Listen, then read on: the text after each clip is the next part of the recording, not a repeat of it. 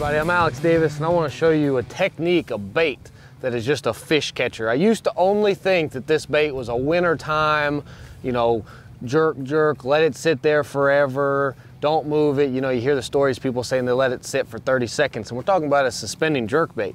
And I used to have a box that was one of the normal boxes. It had jerkbaits in it, but traveling around the country, fishing for largemouth spots and smallmouths, I figured out that this bait is just not a wintertime bait. It you know, pre-spawn, I've even caught them in spawning. Then when you go to smallmouth lakes, I think they bite it all year long. That's why I have so many different varieties, so many different colors. Personally, my favorite one, it's a Jackal re-range, but you can see I have a lot of different manufacturers and they're all good, they're all great. And colors, I mean, if you look in this box right here, there's a bunch of colors, and we'll divulge into that a little bit later. But a suspending jerkbait, what you can do with it, it's just not a wintertime bait. There's a lot of different things, and we'll go over that here real soon. To me, equipment is very, very critical on a jerkbait. I'm throwing a Shimano Titanium 6.2-to-1. It makes me have super, super long casts with a jerkbait. That's very, very important. Line, I've always been a 10-pound fluoro guy. I use P-Line Tactical, but 10-pound fluoro to me is the best. 8-pound, you might be able to get the bait a little bit deeper, but I feel like you break more fish off, or you have the chance to break more fish off. You know, you get a smallmouth that's kind of feisty, and he gets it and goes the other way. To me, 8 pounds, just a little light. 10 pounds, about perfect. The reason I like lighter line versus 12 or 15 is that just gets the jerkbait deeper. So I want that jerkbait to go as deep as I can get it, but not sacrifice line size. So to me, 10 pounds perfect for that. And if I'm wanting to get a jerkbait even deeper, you know, 7, 8 foot, they make models that have a longer bill. So to me, 8 pounds or 10 pounds perfect. 8 pounds is too light, 12 pounds is too heavy. And on the rod, this is actual Poison Adrena, it's a 611. I like a shorter rod. The reason being is when you throw it out there and you twitch it, you don't want to be twitching in your rod in the water. I've seen people that have a 7.3 rod, and when they jerk it, their actual rod's in the water. So you want a 6'10", 6'11 rod. You want one that's got a lot of tip to be able to make a good long cast, because a lot of times jerkbait fishing, it's going to be windy. That's the best days to me to throw it. So you want one where you can make a good long cast, but you still have to have backbone enough to when you're twitching it, that bait's underneath the water, kind of like walking the dog, has a lot of action. So to me, 6'10", 6'11 rod's perfect. This is a medium plus. What that does is it gives me a little bit more backbone, but still has plenty of tip. Another thing for fighting fish, that's why you don't want too stiff of a rod. A lot of times they might have one hook hooked in the side or one hook hooked in the tail. So you don't want to pull those treble hooks, because they're extremely sharp. You don't want to pull those treble hooks out of the fish's mouth. I keep a light drag, because a lot of times they're going to get to the boat and that's when they're going to go nuts. So get a nice soft tip rod, get light line, don't horse the fish. He's got 3 sets of trebles, just let him do his thing. That's going to put more fish in the boat. So my equipment is just as critical as my retrieve or colors of jerkbaits, in my opinion.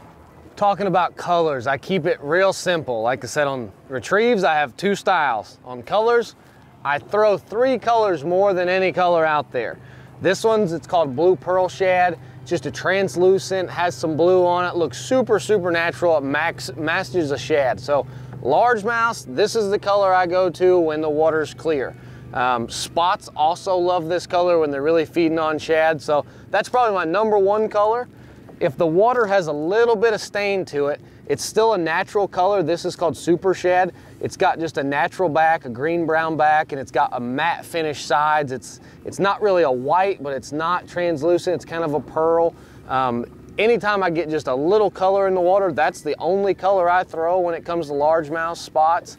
And then when I kind of transition and we go to smallmouth lakes and spot lakes when the fish are really aggressive, I like a lot of chartreuse. I don't know what it is with smallmouths and spots and chartreuse, but they just really like it. This one's called Secret Shad 2. It's got a little blue, a little purple, and a lot of chartreuse on the belly. Something about that chartreuse makes spots and smallmouths just go nuts. They can't handle it.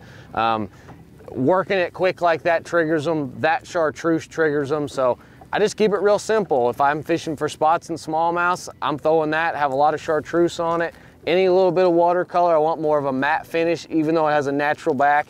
And when I get super clear water for largemouths and spots when they're feeding on shad, I go to translucent with a little bit of blue on it. So I mean, I keep it simple. I got 3 colors and that's all I need. Even though I have a whole box full, I seem to go back to these 3 colors. There's 2 ways I like to retrieve a jerkbait.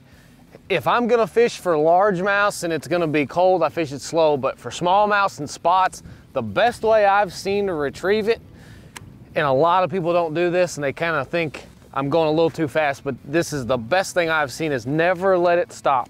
I mean, you're always jerking it, give it 2, give it 3, but just, you wanna get it in a rhythm, especially if you can ever get in a rhythm where you just give it 2, just as fast as you can jerk it. Smallmouths and spots cannot handle that. I don't know what it is about them, that it triggers them.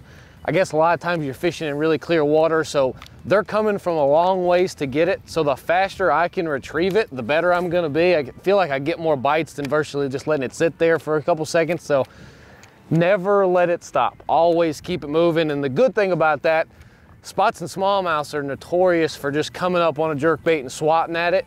They can get such a good look at it that they can shy away. When it's moving that fast, between him trying to swat up through it and 3 extremely sharp treble hooks on a bait, they usually don't get away. I mean, sometimes you might hook one in the side or hit him in the tail, but if I catch him, I can weigh him in. I don't really care how he gets it. I'd rather him get it in the mouth, but if he swats at it and it gets one in the back or one in the tail and it's in the boat, I can weigh him in. So to me, the faster the better for smallmouths and spots. And then for largemouths, I twitch, twitch, pause.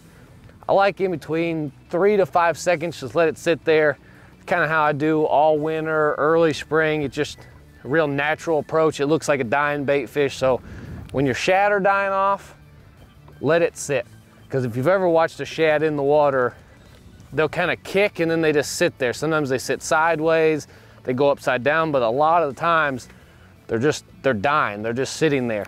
So that's what I'm trying to mimic. Just give it a couple twitches, let it sit, couple twitches, let it sit. So my jerkbait hits the water, I usually reel down to get to the depth I want, pause it, let it sit there for a couple seconds. So to me, largemouths, let it sit, smallmouths, never stop.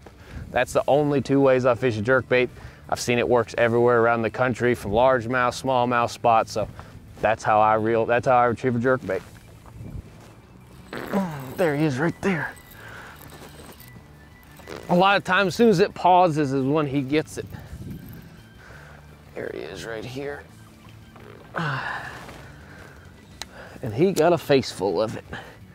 Kind of have to watch him on the jerkbait, because that's probably the #1 way I've taken a hook to the hand or to the leg. They usually have a hook on the outside and a hook on the inside, but that's what a jerkbait do, especially in eelgrass like that. So throw you a jerkbait, catch you a bunch of fish.